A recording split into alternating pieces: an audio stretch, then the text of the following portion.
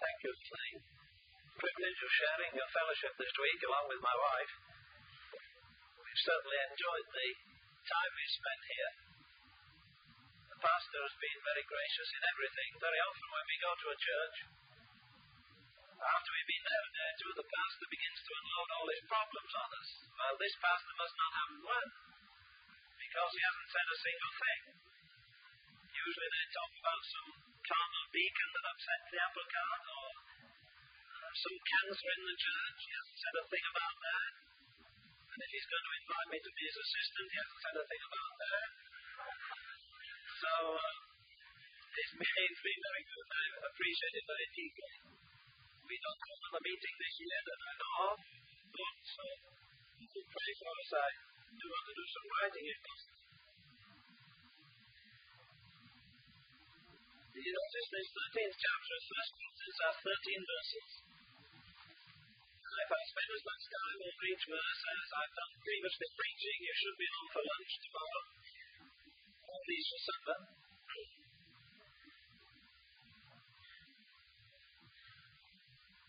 My reaction to this chapter every time I read it is this: it is surely the most beautiful poem on love that has ever been written. And when I read it, it's so smooth, it has no bumps in it, it has no threatenings in it. And I can't help but think, as I read it, that this is the man who went down the Damascus road, reading things against the church. Being in what was called the Tozer, his government, what he thought was the death sentence of the church. He was going to get it destroyed. And now we discover that this man is just as radical in love as he was in hatred. In the second epistle, he gives us a secret there is on the life. I like to know what motivates men.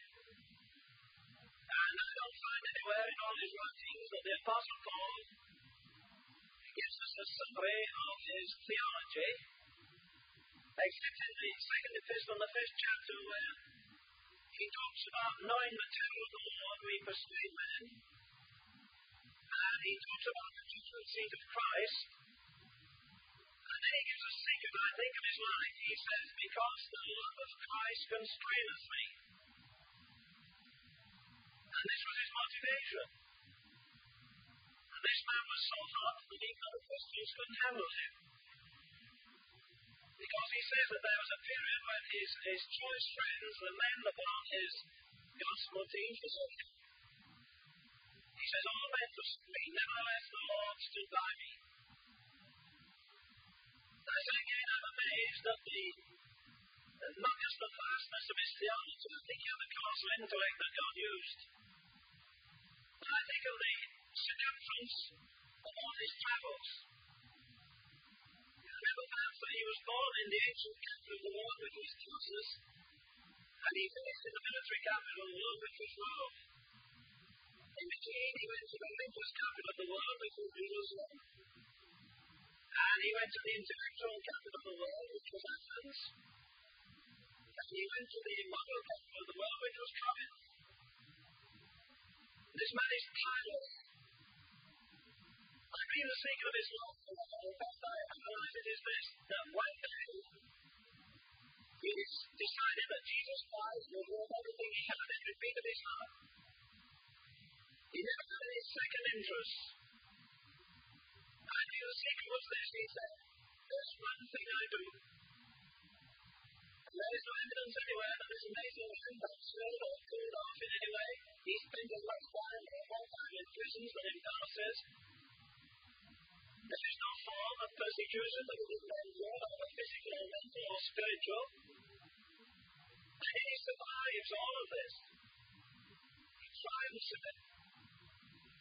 Because again, he is motivated by the greatest of all motivations, the love of God, which he speaks of in Romans 7, is shed abroad in his heart by the Holy Ghost. Now, this epistle, obviously, is written, this first epistle to the Tozer is written in answer to a letter. And you can guess at that, he says that in the 7th chapter, now concerning the things now you are going to be. And then he goes on in the chapter, is a reply to many problems that they had in the church. Now, if you're going to follow chapter. You have to say the first part of this chapter, verses 1 to 11, is corrective, and then from verse 12 on to the end is constructive. At least the chapters in the Bible, the first 1 to 11 are corrective, and then chapters 12 to the end are constructive.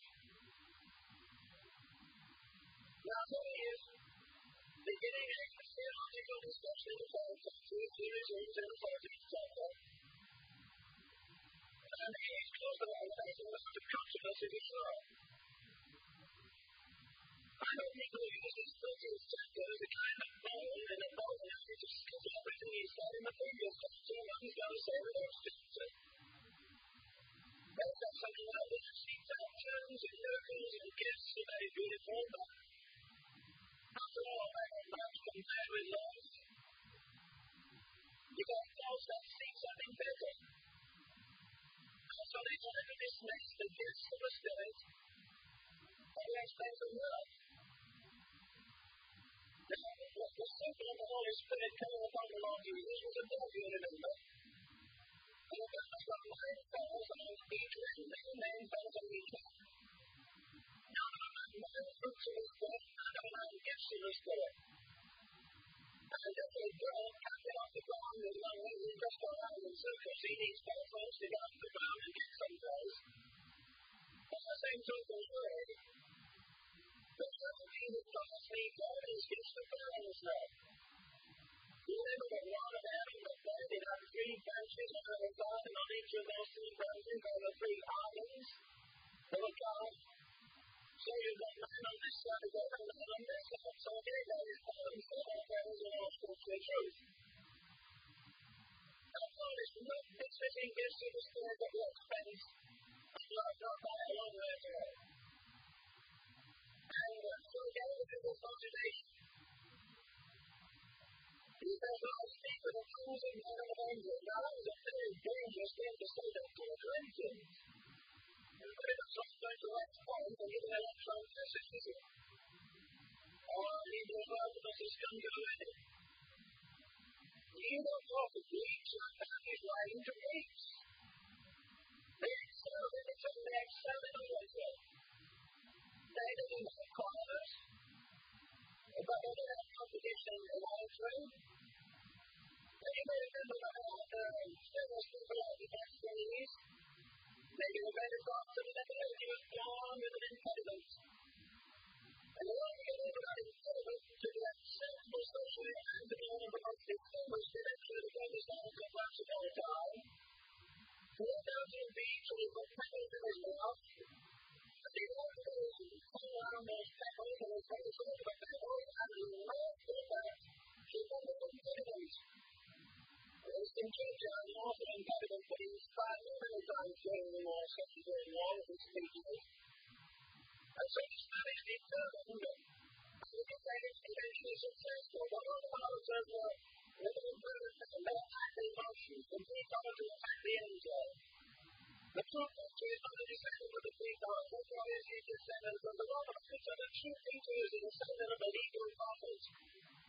He's not that particular emotions, he's not that medical state of mind.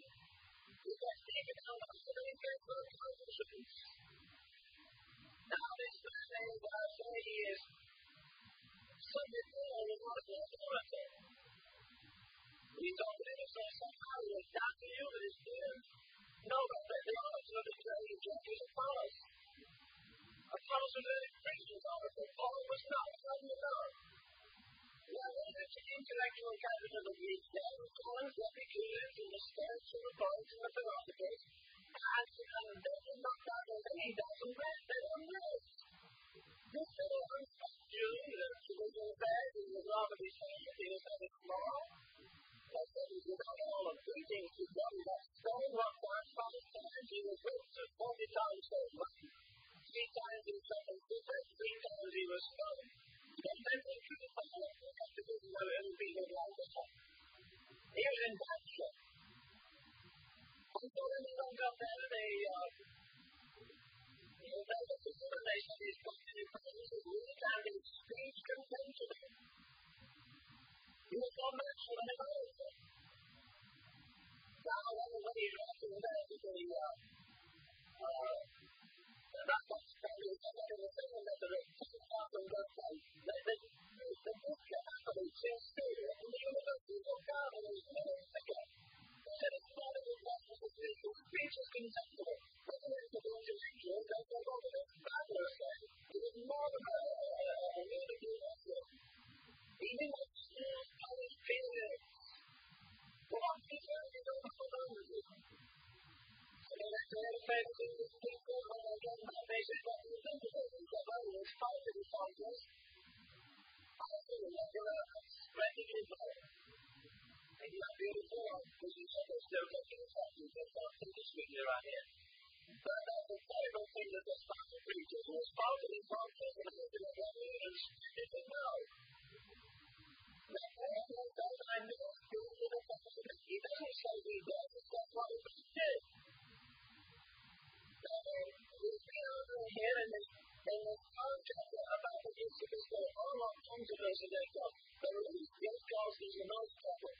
The religious gift is things that causes more heartache and stuff than any other things in all of us. I think there's a much fucking things about the interest. We go through that stuff to all of everywhere. And it's wrong for them to because that's what they come inside there.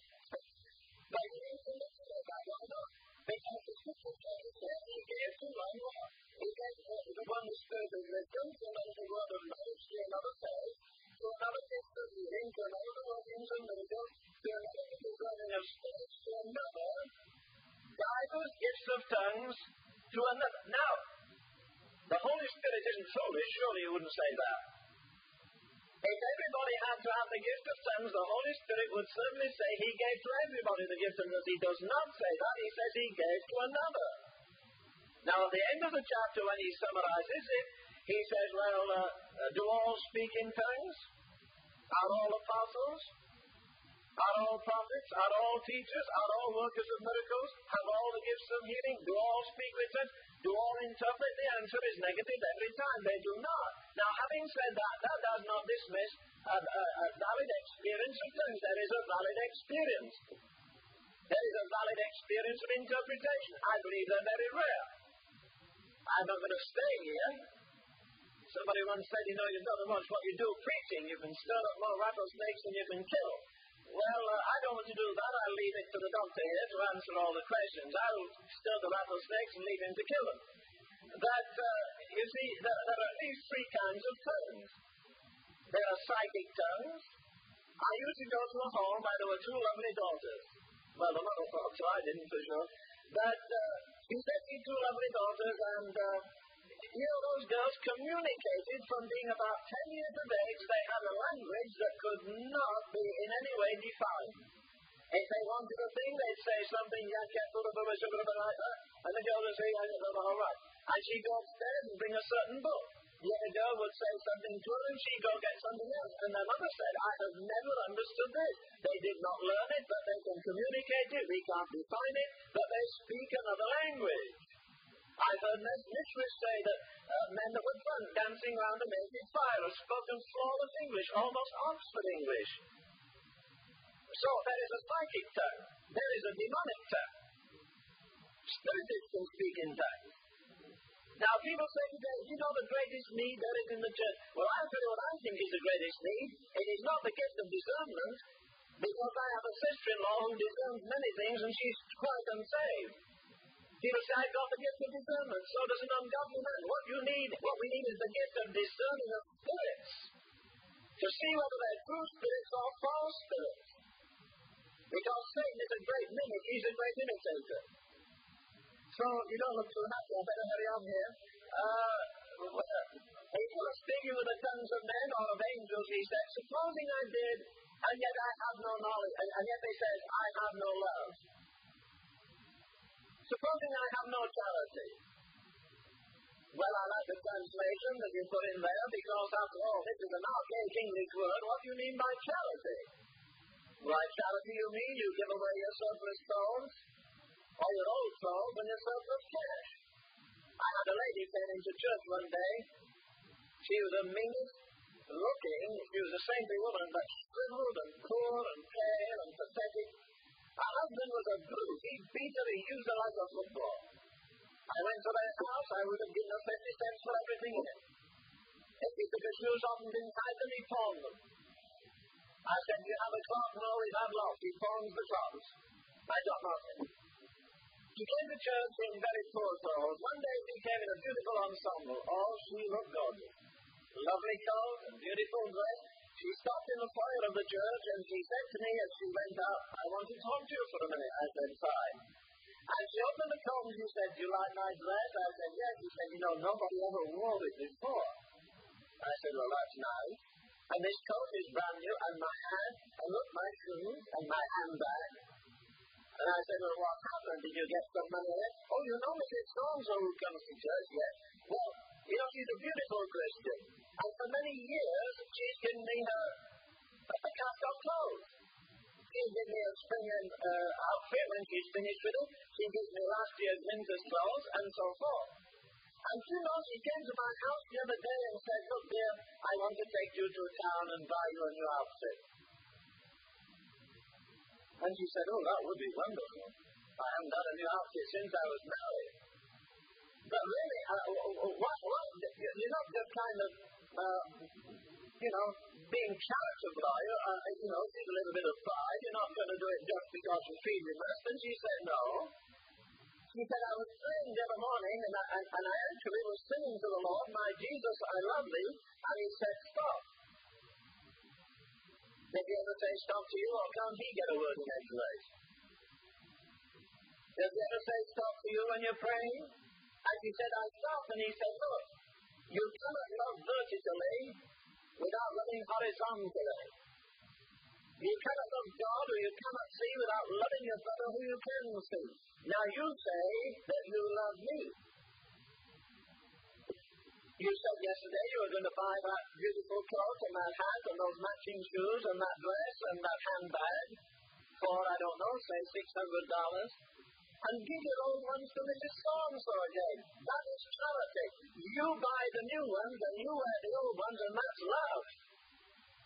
Now, I went into a shop one day. Well, it wasn't this. I got this one. No, I bought this in the sale. But I went in a shop, and the man said to me, there's a suit. That would do for a preacher. I don't know why, but it was cheap.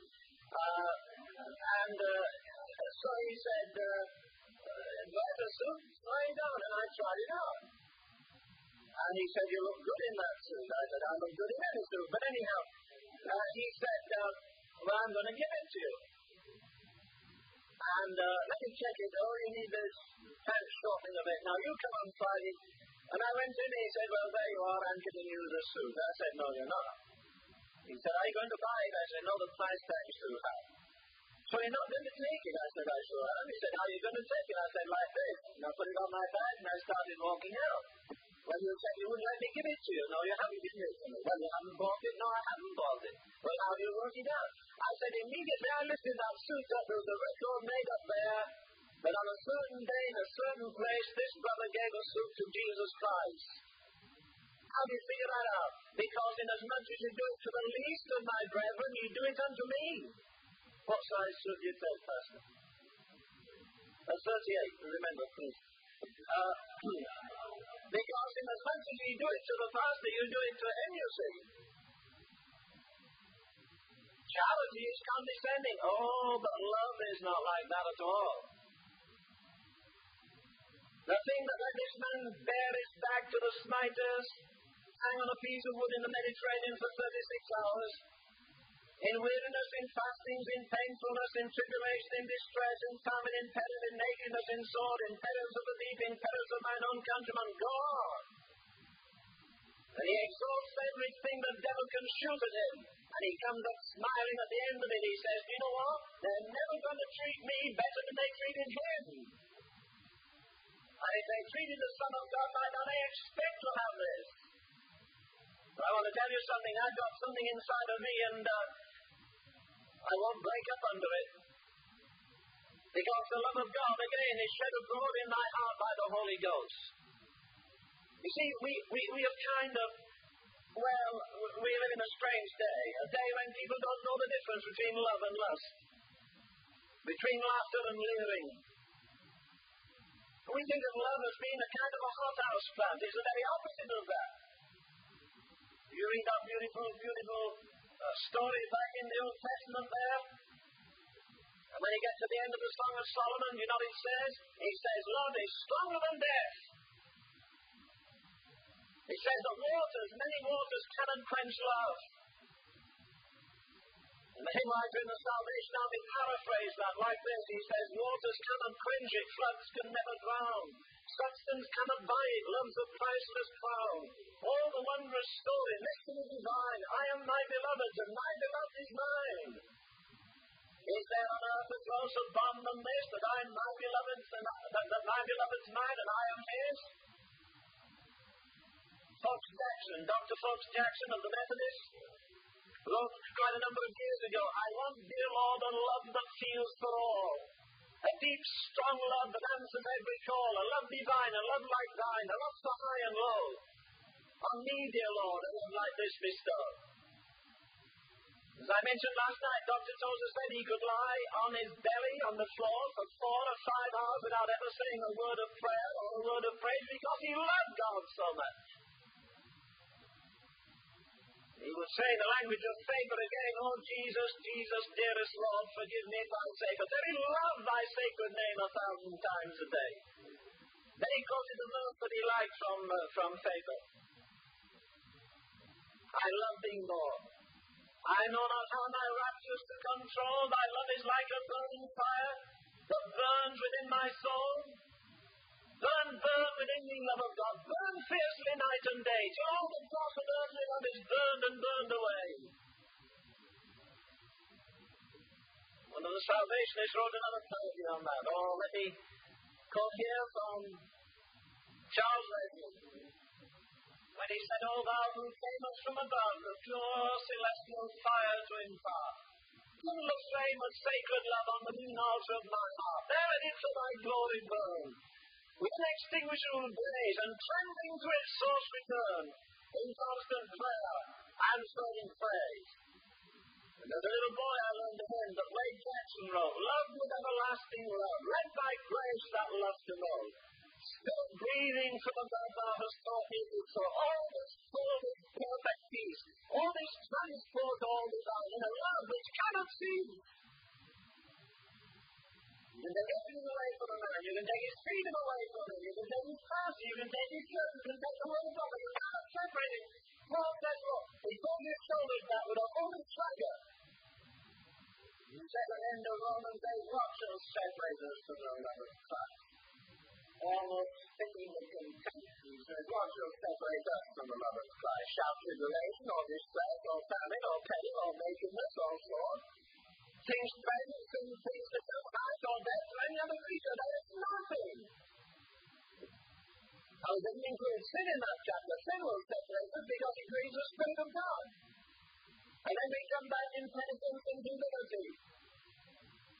But he says, burn, burn within me, love of God. Salvation is, Lord, let me love thee. Love is mighty. Slaying rounds of deed and thought. While I can walk upright, I can serve thee as I ought. Listen, love will soften every trial. Love will lighten every care. Love unquestioning will follow. Love will triumph. Love will dare. Let me love these days. And baptism of love will put the church of Jesus Christ back into business. It's the real love of God that's set in our heart. We set upon our heart. We set the love of God in a year. But it will have to be God's love, not a synthetic, theological, homogenized love.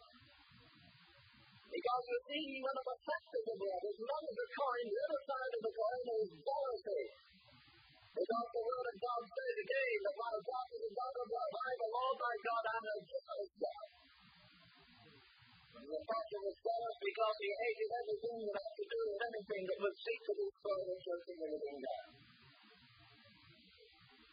I have a profound admiration for John Wesley.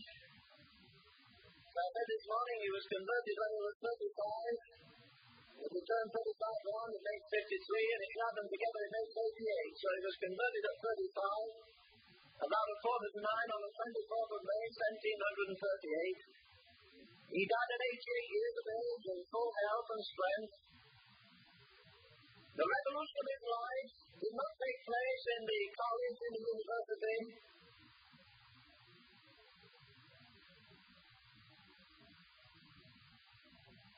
Sorry at the back. Will you quit waving your hand? Are you waving to me at the angels? All your phones are there. Please be quiet.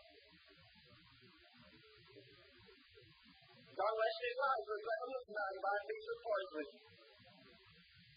100 years before he lived, there was a beautiful little petite French lady called Madame Bourneau. And she wrote a hymn. Oh, thou who camest... No, she didn't write that. What did she write? Come, Savior Jesus, from above. Assist me with thy heavenly grace. Empty my heart of earthly love, and for thyself prepare a place. You see, I don't say anything romantic about that. Listen to the next stanza. Nothing on earth do I desire but thy pure love within my breast. This only this will I require, and freely give up all the rest. Well, God, I'll take it. And what else this short enduring world can give? Count as ye will, my soul rebel. For Christ alone resolve to live. Be will I love and be alone with pure delight and inward bliss. To know thou takest me for thine own, all of our happiness in this. Let's go back to that second stanza. Nothing on earth do I desire. Can you tell God that? Can you really? Can you quote what Charles Wesley said in his hymn, Jesus, lover of my soul? Thou, O Christ, thou art all I want. Business, success, and all the other things perish before. I want to be a God-filled man. I want that love that consumed the apostle and let him get whipped to death maybe half a dozen times. That love that can carry any burden. That love that can slay whatever I wanted. And John Wesley tuned that verse over. Nothing on earth do I desire but thy pure love within my breast. This only this that I require, and freely give up all the rest. Well, from a pleasure, and he was a wealthy man. He was from a family which was next to the royal family in England. But there came a moment when he surrendered completely, not his sins, but himself. You see, many of us, God has got your sins, but he hasn't got you. He hasn't got your will. He hasn't got your desires. Nothing on earth do I desire. But thy pure love within my breast, it's only this that I require, and freely give up all the rest, well from my pleasure of what else. And John Wesley lived for 53 years after that. He made a fortune. He spent every penny on orphanages for children, printing Bibles, printing hymn books. He got their antic 3 times a nickel when he was saved. He lay down in Georgia one night. He had long hair, and when he woke up in the morning, his body was frozen to the ground. And he said, I managed to get one arm out. And when I got it out, I pulled the other out. And then he said, I got my hair and pulled it out of the mouth. And then he said, I worked on one leg and then the other. And I stood up with the clay frozen to my clothes. And then I brushed off the hoarfrost like snow, and I raised up my hands and sung the doxology. Praise God from whom all blessings flow. And he didn't go to Florida for 6 months rest after that, and I took a out of it. He took it all in his stride. The love of God was greater than the heart dying there because he wanted to be a missionary and he wasn't saved yet. There was a constraining love in him. He took the ignorant, unenlightened, uneducated, unheard, unwanted, unsold, unloved people. And so from 35 to 53 years, he spent his life in tireless energy for men and women. And when he died, he wasn't led, but he died. He could have done this, and if he had given his genius to business, he would have died on Mount there. If he gave his genius to inventions, because he used to invent anything for the sake of a hobby, he might have outlived Edison. If he had stayed in the Church of England, he would have been the most brilliant Archbishop of Canterbury England ever had. But you see, he laid in God's life, really dead. Like George Matheson, when he lost his eyesight and his girlfriend threw him over. She didn't want him married and handicapped to a blind preacher, and he wrote that beautiful hymn out of home. Where most great things come from. He wrote a lovely hymn, O love that will not let me go. I rest my weary soul in thee. I give thee back the life I hold, and in mine ocean depths which form a rich and full of thee. O joy that seekest me through pain, I never ask to fly from thee. I face the rainbow through the rain, and feel thy promise is not vain, that morn shall cheer us be. And then he goes on and he finishes it by saying, I lay in dust, my glory dead. I love that. If I could read 6 feet in the air, but I can't do it. It's true, there's a man this side of eternity so consumed. There is a darkness out of his life, and the dirt life and the lead of him is going to be crippled as it were. And handicapped.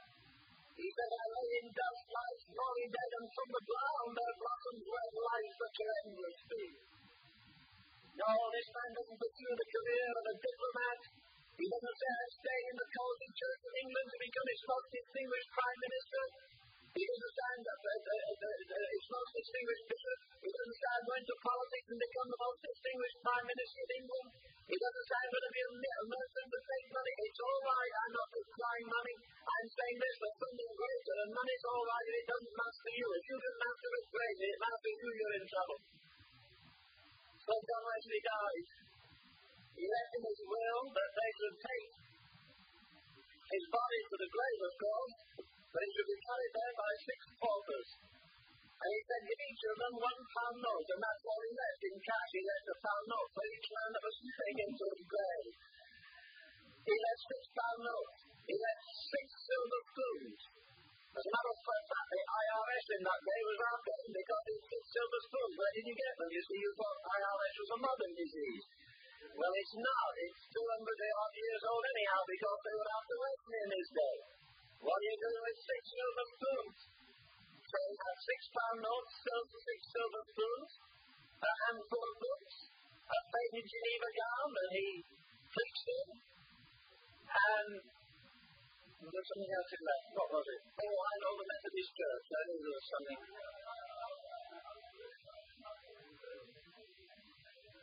It wasn't served up to him on a platter. You know, the last 600 sermons that Mr. Wesley preached, he preached in the streets. He only got into church 6 times to preach out of 600 sermons. A friend of mine has a beautiful lithograph, an old picture I would like very much. And he shows a man with a bunch of cleavers standing before Wesley going to spit his head. It shows a man with a pitchfork behind him. It shows a man in a tree with a trumpet blasting. And you want to hear him. He has to stand on his father's tomb to preach. You know, the worst thing that happens to the Church of God is when it becomes rich. I said to you the other day that I like that definition by Dr. J.B. Phillips, because it's English anyhow. But J.B. Phillips has a summary of the Acts of the Apostles which is superb. He sees the whole of the Acts of the Apostles throbbing with life. Why? Because the love of God was shed abroad in their hearts. J.B. Phillips sums up the early church in the Acts of the Apostles like this. He says, this is the church of Jesus Christ. Before it became shocked, and before it became fat, and short of breath by prosperity. This is the church of Jesus Christ before it became muscle-bound by over-organization. This is the church of Jesus Christ. Well, they didn't gather together a bunch of intellectuals to study psychosomatic medicine. They healed the sick. This is the church of Jesus Christ where they did not say prayers, but they prayed in the Holy Ghost. No wonder they're an embarrassment to government. No wonder they turned the world upside down. They didn't live in the lush, smooth, comfortable atmosphere we're in. You've been a wonderful audience, and I thank you for coming night after night. Hear my gentle words. And I'm glad you came. But I was at a meeting not too long ago where the preacher told me, he said, the other week we had a veteran missionary here. Man, the old guy was treated like this, an old Pentecostal preacher that had weathered many a storm in Africa. And he said he'd just been in a church, he told me. It was a cold winter night. We had a pretty cold winter last winter. These both places had. And the pastor stood up and said, my dear friends, this Wednesday night, I want to thank you from the bottom of my heart for coming to church. It is a terrible night. The wind is blowing and it's most uncomfortable. And you've come to church. Oh, you're so wonderful. He was prepared to rapture them and give them all a crown right on the spot. They were so marvelous that they come to church. And he said, I want to thank you from the depths of my... Oh, he laid it on, and the old boy there was like this all the time. When he got up, he said, I'm glad to be here tonight. And I would like to add my personal gratitude that you people left your central heated homes and got in your beautiful heated cars and came to this heated church to sit on these nice soft pews, whereas where I am in Africa, a man will walk 15 miles to church and often have to stop to get thorns out of his feet, and often hazard his life because there are lions there, and often has danger crossing a river because of that hippopotami. Oh no, anyhow, you know what they are? Those ugly things. And then on top of that, crocodiles. And he said, you know what? They walk 15 miles home at night and they haven't got a bite of food when they get there. And you lush people, left your warm homes for your warm cars, for a warm church and beautiful seats. He said, I'm going to preach, but I'll have to go and throw up first. You'll make me sick. Well, maybe that's a bit of it. No, it's not exaggeration. That actually happens. You see, the softer you get, the softer you get. Oh, aren't we wonderful? I sometimes wonder what will happen when persecution really does come. How many of us will stand the test? Have we got what it takes? You can't love theology. You can't love a creed. You can only love a living person who is Jesus Christ. And Wesley fell in love. Everything was consumed in him. Nothing on earth do I desire. And nothing ever charmed him after that. All the seductions of the world were lost on him. No, son, he didn't leave too much. Except, of course, a lot of blessed memories for all of us. Again, I say, love is not a hothouse plant. Waters cannot quench it, floods can never drown, substance cannot buy it, love's a priceless crown. You see, this was the emphasis of Jesus. I can imagine a man coming to him one day and saying, I think you're quite a preacher. I really do. I sat on the edge of the crowd and heard the most amazing thing that would ever be said. I think they call it the Sermon on the Mount. It was fabulous. And I think he did a good job. But you know, I have a problem. I got a brother, and he's a thorn in my flesh. I just can't manage him. He gets me angry, and I bailed him out of trouble twice. And he's come back a third time. Do I have to bail him out a third time? And Jesus says, no. He said, well, thank you, sir. What do I do? He says, bail him out 70 times, sir. Oh. So he went home and he bought a sheet of plywood 8 feet by 4, and he made 490 squares on it. And he nailed it up in the kitchen, and every time his brother did something wrong, he ticked it off.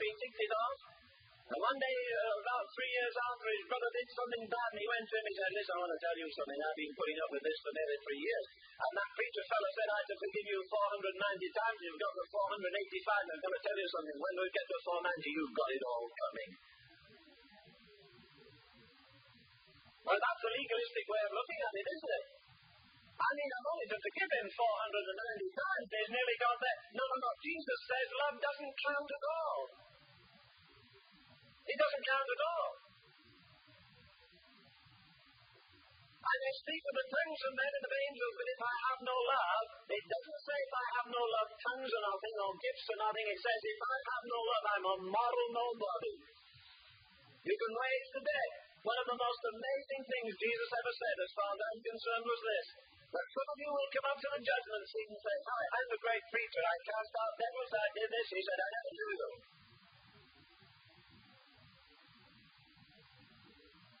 We're not going to be judged for the size of our works. We're going to be judged for the quality, not the quantity. And the Apostle Paul, at least here again, is trying to get through to these people. Remind them of the greatness of this fact, that they can be filled with the love of God. It can be shed abroad in their hearts by the Holy Ghost. Now he says, well, I speak in the tongues of men. The preacher robbed me of a point there, but I still love him. In the sleepy Elizabethan English version here, it says, charity suffereth long. Now I told you the difference between charity and love. The woman gives away her old clothes in charity. She wears the old ones and buys the other lady new ones. That's love that does that. And then so you read this wonderful, wonderful chapter, love suffereth long and is kind, love envieth not, love vaunteth not itself, love is never rude, Mark's translation. Love is never rude, love is never irritated, love is never glad when others go wrong, love is always slow to expose, love is always eager to believe the best. It beareth all things, it believeth all things, it hopeth all things, it endureth all things. Now that's a strange word, love, isn't it? The trouble is, in English, we've only one word for love. People say, I love my dog, I love my cat, I love my husband. Same love that they have for the cat. Love my husband, love the cat, love football, love this, love that. You've only got one word. The Greeks had at least four. But he isn't talking of something that in classical Greek here, he's talking about a different love that comes from heaven. It's exactly the same word which is used in John 3:16. For God so loved the world. It's a sacrificial love. It's a love that beareth all things. Do I have to bear with my brother 490 times? No, you have to bear with him 490 times more after that, and after that, and after that, and after that. This love beareth all things, and it believeth all things, and it hopeth all things, and it endureth all things. In fact, he goes to the maximum and he says, you know what, this love never faileth. Now you could think of this chapter, if you like, 1 Corinthians 13, I think of it this way, it's like a ring, a gold ring. And there are three precious jewels of it. And the three precious jewels are faith and hope and love, these three. Two of them you won't take in, two of them, they're all abiding, you're all abiding. The others don't abide, there's no things in heaven, there's no miracles in heaven. You won't need faith in heaven. But he says those things are going to pass. Read the chapter. He talks about things which are passing and things which are permanent. Miracles, there's no good healing in heaven. Preaching, what a relief, there'll be no preaching in heaven. Offerings, there'll be no offerings in heaven. There are a lot of things heaven won't have. I'm going to leave them behind, but there are three things I take out of time into eternity. Now abide of faith and hope and love. The three jewels on the ring, but the greatest of the three is the central one, which is love. After all, who is the first being in the world? God. And God is love. What is the first and greatest commandment? Thou shalt love the Lord thy God with all thy heart and soul and mind and strength, and thy neighbor as thyself. What is the first fruit of the Spirit? The first being in the world is God. The first and greatest commandment, thou shalt love the Lord thy God. The first fruit of the Spirit is love, joy, peace. I've been to Ireland once when we were living in England. I went to Ireland, and when I was there, somebody told me an old preacher had some telescopes to save, and our boys were interested in a telescope. So I went along, and I talked to this old man, and he said, well, I'll sell you this one. It's a brass barrel telescope with 4 or 5 extensions for $15. I bought it. I brought it home. We lived on a hill overlooking Manchester. It had a bay window to a 4-story house, actually. And I said to the boys, now you can sit in the window of our bedroom and you can search all over Manchester. I thought, I have solved the greatest problem ever. I've got 3 boys, they're going to be quiet for the next 3 years, looking through a telescope. And they were quiet for 3 minutes. Paul came downstairs and he said, Daddy, it is a good telescope. I said, thank you.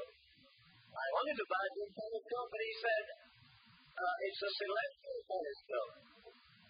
I said, what do you mean? Well, it's only useful for looking at stars. That means you can stay every night. Look at the stars. I've made a problem instead of staying in work. They never want to go to bed. They want to sit there looking at stars. I said, this is my telescope. And the little guy goes like this, and then he said, look. And he pulled out the extension, and just as he said it, I saw that barrel of being loved. The extension is joy, peace, long-suffering, gentleness, goodness, meekness, so forth and so forth. They're all there in the barrel of love. You exercise them in love. There's gifts and tongues of listen, sir, to revival associates and Part1 here. I preach in Pentecostal churches often, and I'll take them in there. How to do them set America on fire. How to do as much earth as anybody. The strength is not in guns, the strength is not in miracles, the strength strength is not in things. That strength is in life. And then the love of God is shed abroad. You can lay down your life to the person that you love. And so again, the first thing in the world is God and means love. The first fruit of the Spirit is love. The person gave it to God, the fact that he has the Lord by God with all my heart and soul and mind and strength. And he says this love works out like this. Now skip it quickly. It says love, it gives all it has to feed the poor. He says love is never passed up. It's very hard to define love. Well, one way to find out what love is to find what it isn't. It is not hatred, obviously. You cannot be a Christian and have a blood. If you have in your heart an unforgiving spirit, you're not a Christian today. You're a backslider. You're a backslider. Because those things were applied to your system. And it says love is never passed up. Pride is a terrible thing. Got Satan kicked out of home. Because he had pride. I think of this.